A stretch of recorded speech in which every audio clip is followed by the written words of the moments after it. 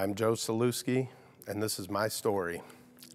It starts when I was a kid. I was born in Toledo, Ohio, raised Catholic until my teen years when I broke away from the Catholic Church. I attended church here and there, but I pretty much became a wild child, partying, living life. I met a girl when I was 16 years old. We had a relationship, intimate. She ended up getting pregnant, and it was that right after we broke up that we found out. Her parents and my parents got together. We both came from a kind of, I don't want to say a poor background, but definitely couldn't afford to have a child.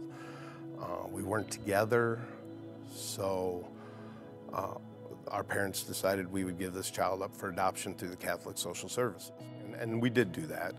Upon my graduating,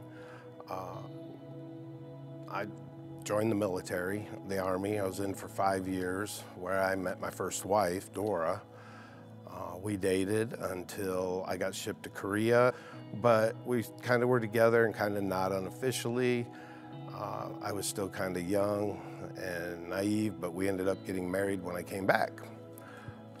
Married for about 3 years or so. We had a child, Joanne. Moved to Atlanta, where I was stationed at Fort McPherson, and I was working for the sheriff's office after I got out of the military down there in DeKalb County, and things were going good, but I got called into internal affairs one day to make sure I didn't know about my wife was arrested for committing a theft. I was shocked. I was like, what? What do you mean? And she had been stealing from her employer at an apartment complex where she was a property manager. Well, for better or for worse, I stood by her side. I told her we'd get through this, just be honest, and we'll get through it. It started off like a couple $100 misdemeanor, but she kept lying to me through the whole thing, which ended up being thousands of dollars and a felony. It really impacted my job, my life. I finally filed for a divorce and also for custody of my daughter. She moved to Augusta, Georgia for a while, and I was in Atlanta across the state, so I had to travel there for court and stuff. And finally, by Halloween of 1991, I was awarded joint custody of our daughter. And I was excited to get her, but me being a nice guy that I am, she asked me, my ex-wife, if she could keep our daughter till Thanksgiving, and then I could have her for the rest of the year. Well, that sounded good. I was gonna get her a little bit longer than what I planned. So I agreed to it, and I went back to Atlanta. My ex-wife had remarried at this point, and they had moved to Florida, so they had to travel back there for court and stuff, but they went back to Tallahassee, Florida. Well, this was just the beginning of a bumpy road. A few days later, on November 4th, I got a phone call. They were down there. My daughter was playing on the couch, and she had fell and hit her head on the coffee table and knocked herself unconscious. They rushed her to the hospital. My ex-wife said, she's gonna be fine. They're just gonna do some tests on her. But she was unconscious and unresponsive. I was devastated. I'm in Atlanta, she's in Tallahassee, Florida. So I didn't have no money because I had been paying it all on child support and stuff and working 2 jobs. I had some really good neighbors, angels. They were my best friends. I would consult too about all my problems, and of course I went straight to them and told him I didn't know what I was gonna do. While I sat with my buddy Sean, his wife Tanya had went through the whole neighborhood of our apartment complex, accepting donations to get me a flight down there to Tallahassee, which she successfully did. Everybody was more than generous. I got enough for the flight. They took me to the airport. Come to find out I only had enough for one way. I told the lady behind the counter I didn't care. Give me a one-way ticket. I'll worry about getting home later. Well, another angel in my life. She She says, well, how about if I give you a round trip ticket, but I gotta charge you something, and I'll charge you $1 for the round trip. Of course, I was like, yeah, it's definitely, longest flight of my life. I was holding on to a picture of my daughter, obviously like any parent, crying, worried, praying. Lord, I was praying. There was a lady sitting next to me that I did not know. She obviously saw my emotional state, and she got to know me. We talked. She asked me what was going on, and of course I told her, showed her pictures, and kind of got me over the crying part. I kind of talked about my little baby girl. I mean, there's no father and daughter could be closer.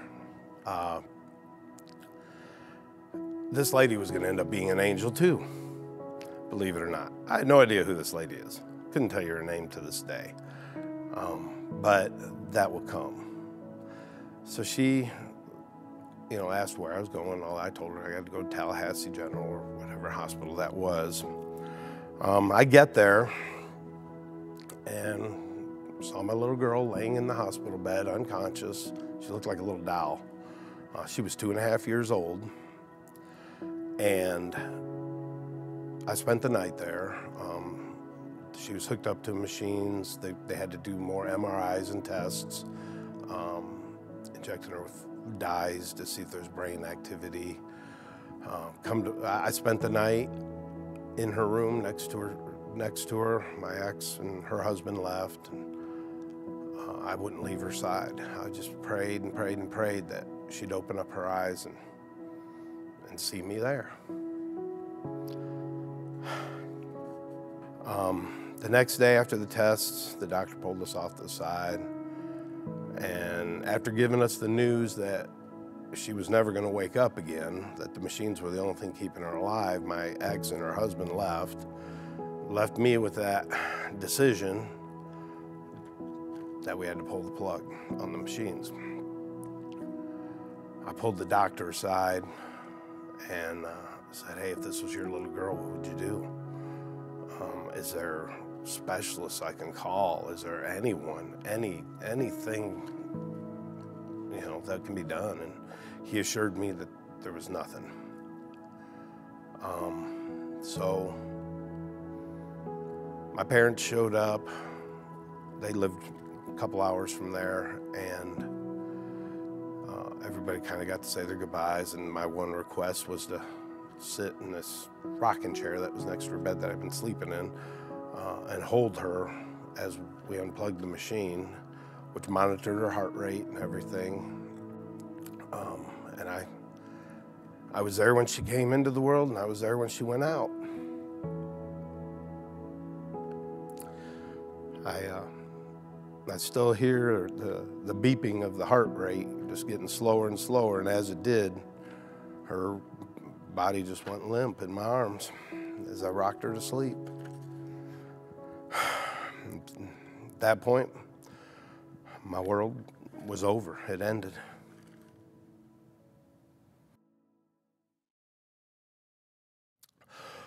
Well, the day of the funeral, several people showed up, my family, all my friends from Atlanta flew down. The nurses that helped take care of my daughter and me was there. The lady on that airplane, she showed up. She evidently was, if I understood right, she had her own business. She was a very wealthy businesswoman. I didn't know it, but the whole night I was at the hospital, she kept calling and checking up on me and my daughter. She donated, I don't know how much to help out. They just told me that she made a large donation, and sent flowers, of course.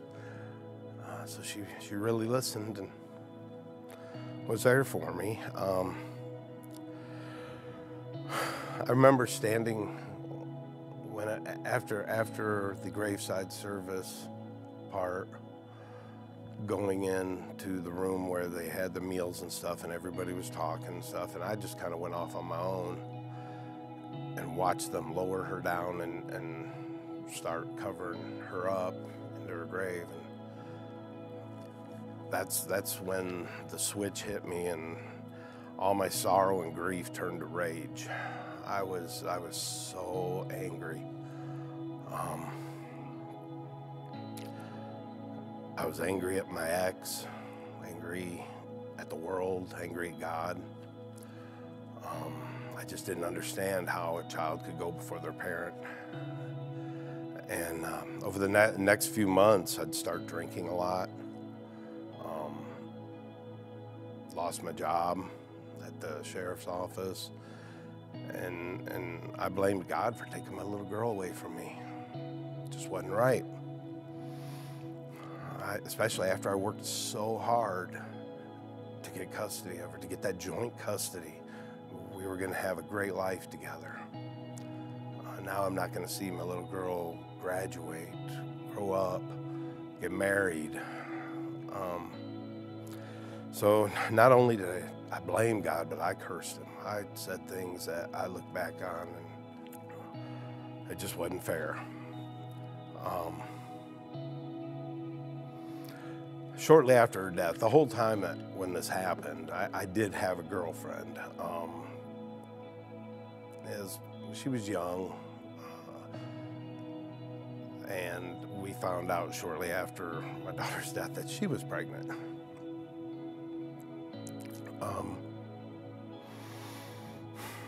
I wasn't quite ready. I couldn't be a parent that soon again. I mean, I was a mess. So we got married to put her on insurance. That was about it. But we just fought and fought and fought because I couldn't be there. My heart wasn't in it. And so I filed for divorce again. And later on, my daughter, Kelly, was born.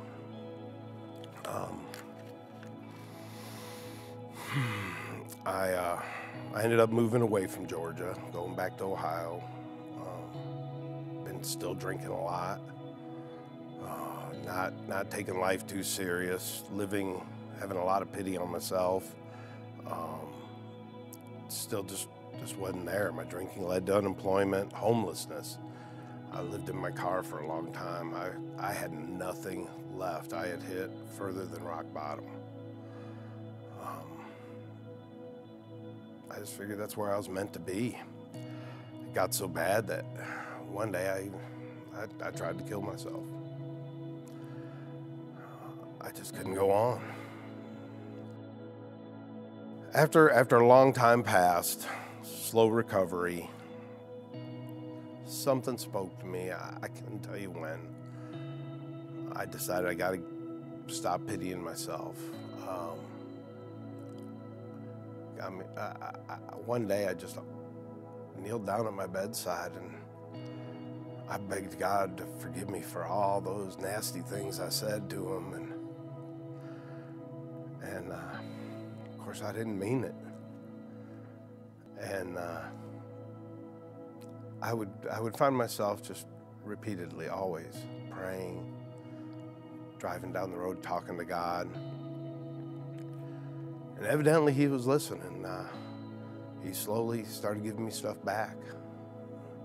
I got a home, got a good job, and I knew that there was a reason beyond my understanding why he took her from me. It was meant to be, and I would soon find out that this would play a big role in my future and my life. So through the next few years, with help from my family and friends, I got my life back together again. 1996, I met my current wife, Lisa. We've been together ever since. She gave me a new purpose.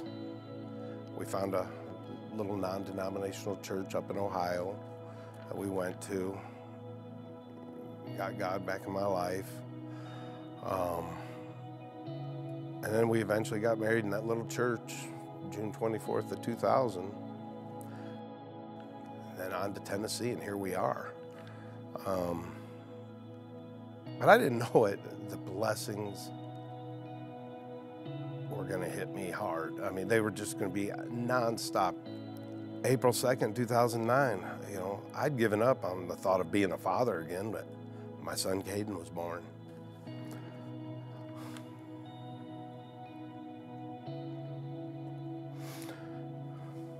I remember holding him in my arms and promising him I'd keep him safe.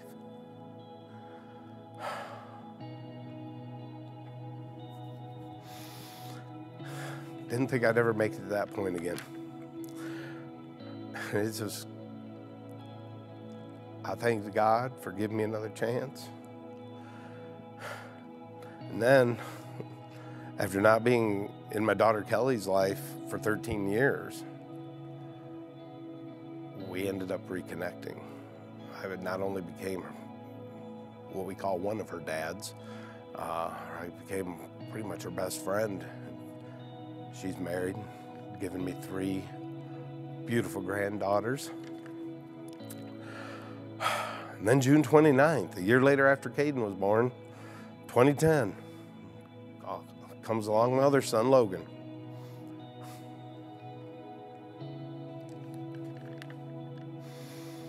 I love them boys to death. Believe it or not, it still wasn't going to stop.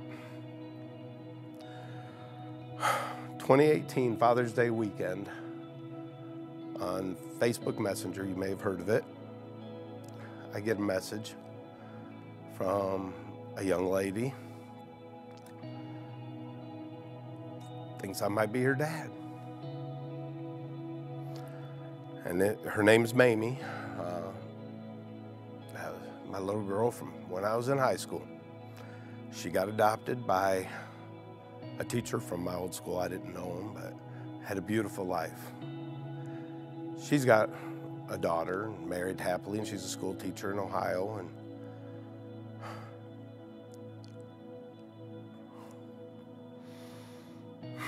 I remember our reunion up in a little Mexican restaurant. Of course, I was there early, and I just remember, and it was so magnificent. The place erupted in applause, and I'm a blubbering mess. But now we continue to stay in touch, and I still can tell you other than God loves me. And he was there the whole time, just waiting until I was ready. But once I accepted him as my Lord and Savior again, he let me know he was there. So that if anybody else out there has to deal with that kind of loss, feels they've hit rock bottom, they need to know they're not alone. No matter what they think, if it's not obvious, he's there. He's with them, and there's others out here like myself that are here to talk, to help get through that grieving, rage, sorrow, whatever you're going through. We may not understand. It's not our place to understand. But know that we'll all be together again.